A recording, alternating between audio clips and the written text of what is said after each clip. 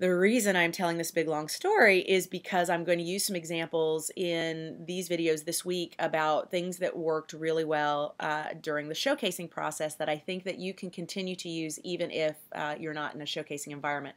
Something that the actors started doing for the showcase presentation nights was they would do Google image searches of the people who were on the RSVP list, because we would share with them not anybody's contact information, because that's private, but if the casting directors, agents, managers, producers, showrunners, writers, network execs, whatever, told us they were coming, we would let the actors know, here's who's coming, a day ahead of time or earlier in the day of that showcase, so they could spend the day splitting up that list and doing Google image searches and knowing what everybody looked like. So we actually walked into the green room for one of the showcases somewhere midway through, and in the green room there were these poster boards plastered all over the place with the photographs from like Facebook and anywhere that they could find using a Google image search of these people who were going to be in attendance at the showcase, because during the networking portion it was really important for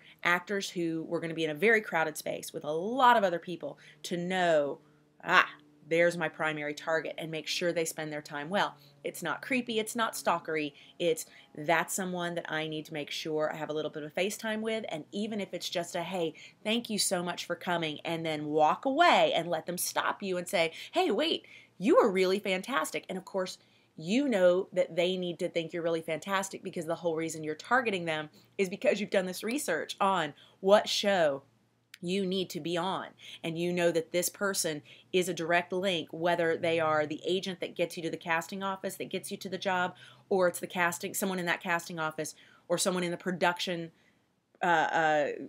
group of the project that you want to be a part of.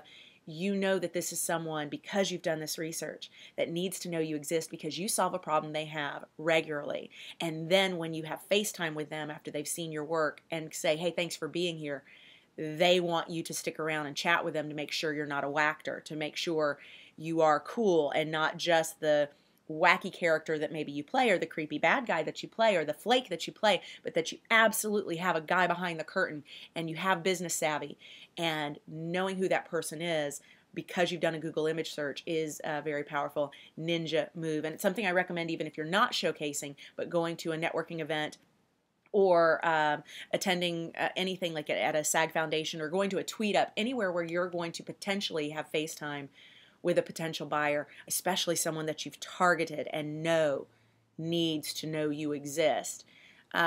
Being really sure that you know who that person is a ninja move. Also, if you get invited into that casting office, knowing what each of the players in that office looks like, so that when you get there and sign in and you see the person you sign in with and you realize, yes, that's the casting assistant, or that's the casting director sitting there running sign-in, acting like I don't know who she is. Well, I'm not going to come in and say, Debbie Zane, hi, what are you doing signing people in? But I'm going to know that's Debbie Zane, and I'm going to be my most confident, best, most ninja self as I say hello, completely professional, treating the assistant as an important part of this process, because she is, no matter who she is. And then you're going to get the bonus of her saying, wow, that's a real pro right there, because she didn't treat my staff, my interns, my helpers for the day as any less important to this process than she did the executive who happens to be sitting in on pre-reads. Really important stuff, guys. I want you to also come up with a way to keep your show Bible updated on a regular basis. I know this can be challenging for a lot of folks, because it's like, the information's just overwhelming. It's coming in through Google Alerts regularly, and I don't know how to stay on top of this. Again, it's part of the reason that I ask you to start small with your target list, because if you get too ambitious and say, I can do a target list of 10 or even 6, you're going to start feeling underwater very quickly because of the amount of information that's out there. So if instead you start with a target of 1 or 2, and then as you get confident and as your muscle gets stronger for this, you can expand it to your next target and your next target. And I really hope it's becoming evident now why I suggested you take it slow. So I recommend, if you use iCal or any Google Calendar or whatever sort of time management software you use for running your life and keeping up with your appointments, set an alarm once a week or every 10 days to go through and get all your Google Alerts information, to get all your show Bible information updated. If you've been squirreling away notes, if you've been meeting people and keeping business cards tucked away in a folder somewhere, once a week to 10 days, go and visit that file and get everybody entered into your database. Go and visit those emails that have been coming in filtered to your Google Alert filter or label in your email account, and get that information entered into your database.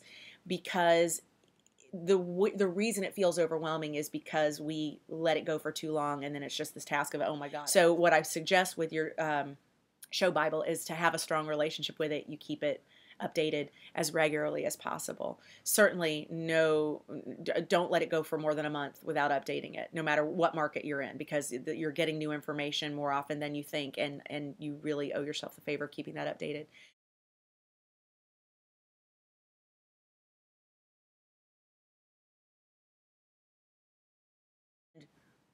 When he gets notification that there's this event going on, he's there, and it's very low attendance as events like this go. And he gets lots of FaceTime with these guys, and he has already started a relationship with one of these guys from years ago, and it's great to see you again. How you been? What you've been working on? Oh, tell me about your latest project. And it's colleagues having a conversation about the cool things that they've got going on, rather than, I'm an actor and I need something that you've got because I know a breakdown will be coming out in 2012 and I really want you to consider me. It's bullshit. It's not about that. It's that a whole bunch of other actors on that same night may have chosen to go out with each other, or go to a holiday party. It's the holidays, people are going out, connecting with each other, or staying home watching TV, or sitting around on Facebook complaining, or whatever. But there's this: do you get in the car? Do you head across town? Do you spend hours, especially in a place like LA, dealing with traffic, to have a little bit of FaceTime with some people who you're going to be in business with for a nice long time? Yeah, you do. Especially because a big chunk of your competition, they're flakes. A big chunk of your competition will not show up. And so a lot of times you get the edge just by showing up and having that FaceTime. And it's something that is a very big ninja move, because so few people take advantage of mapping things out at that level. And you may look at it and go, but I'm not going to get a direct result. Well, how many times do you walk into a casting director workshop, see a casting assistant or associate, spend $40 to $45, get to read for 7 minutes, and I'm being generous, on a cold read scene with a partner who can't act his way out of a paper bag, wet paper bag at that, and then you leave there feeling like, man, I totally didn't even get seen doing what I'm really, really great at, and the feedback I got was just kind of lukewarm because it really wasn't me on brand. But then you feel like that has somehow been better use of your time because you got to act in front of the guy. Listen, getting to act in front of the buyers is almost irrelevant compared to having colleague to colleague FaceTime that shows that you're a non-wactor, that you're in this for the long haul, that you're not only the big head, but you're the guy behind the curtain, and that you understand that your relationship is going to exist for decades. And you solve a problem that they have, so being on their radar is a great idea. All right, this is a nice long vid. More to come. Mwah.